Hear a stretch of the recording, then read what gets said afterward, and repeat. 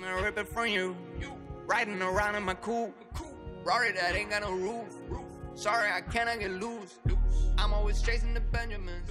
G'day beasts and welcome back to a brand new video here on the channel today. And in today's video, I'm going to be talking about the Mega L that I caught on the latest release of the Yeezy 500. If you do go on to enjoy today's video, don't forget to smack the video a like and also subscribe. Join the beast.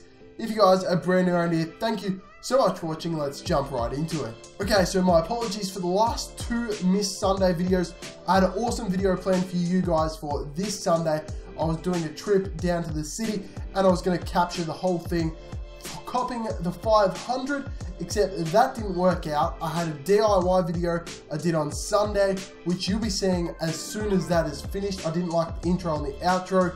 The lighting was terrible and overall the quality wasn't that good, so I've had to redo some of the aspects of that video. So be sure to see that off-white DIY video coming very shortly.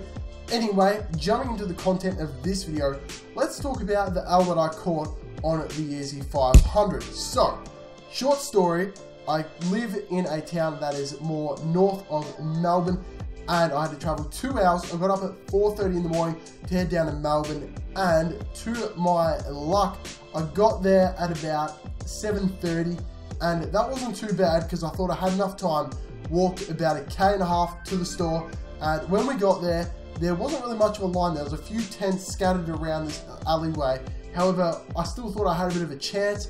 I was sort of standing around this store called Sneaker Boy in Melbourne, and it didn't really work out too well for me. I sort of was standing around there, and shout out to a couple of guys that came from the Adidas store. They said head over to Adidas because they opened at 8 in the morning, and we were waiting until 10 for this store to open, which was still another 2 hours away. So we thought, scrap waiting for that. We went to Adidas in the main sort of big shopping center, and we stood in the back of the line, and thank God we did because the culture there was a lot better. So at Sneaker Boy, there was pretty much just people like yelling at each other like this whole time and fighting over sneakers, which I hadn't seen firsthand because this was my first release to go to in person. So I wasn't really about that. I was glad when I got to Adidas, the line was a lot more civil and everyone was quite nice. We were just chilling, talking about sneakers and all this sort of stuff, sharing stories. So that was quite cool. But once we got towards the front of the line, after about 40 minutes of waiting, I would say, we got to within probably, I would say, maybe the next 6 people or 5 people, because the guys that I was talking to in front of me were just in front of me, and they got told that only size 8s were left at the Adidas store, and I wear a size 13, so 8s were not going to fit me whatsoever. So instead of copying a pair for resale market, I just decided not to do that, not to be a shit bloke, and just move on because I wasn't going to cop sneakers that weren't my size. So I turned around, came back, and when I got some food, went back to the Sneaker Boy line just after 10. They released at 10, and I think I got there about 10 past 10, and walked in, asked what the go was, and they were all sold out. So that was an L for the Yeezy 500. I've been trolling the Facebook sites that sort of are prevalent in Australia, try and find a good pair at a reasonable price because they aren't really going too much over the retail. Probably I would be comfortable paying $30 or $40 over retail. Give the person their money for at least copying a pair, but I wasn't going to go too crazy. So I've been trolling around for a size 13. If you have a size 13, hit me up. But that is besides the point. I just wanted to share my L story because we quite often hear W stories from the bigger YouTubers, but let's hear about the L stories because that's probably what you guys are experiencing just as much as I am and a lot of other people are as well. So hopefully I can get that delayed W, not exactly an L, but we'll get that W eventually on the 500. The reason why I thought I would head down is because I thought not many people were really feeling this sneaker, and I thought I had a pretty good chance of copying a sneaker that not many people were feeling.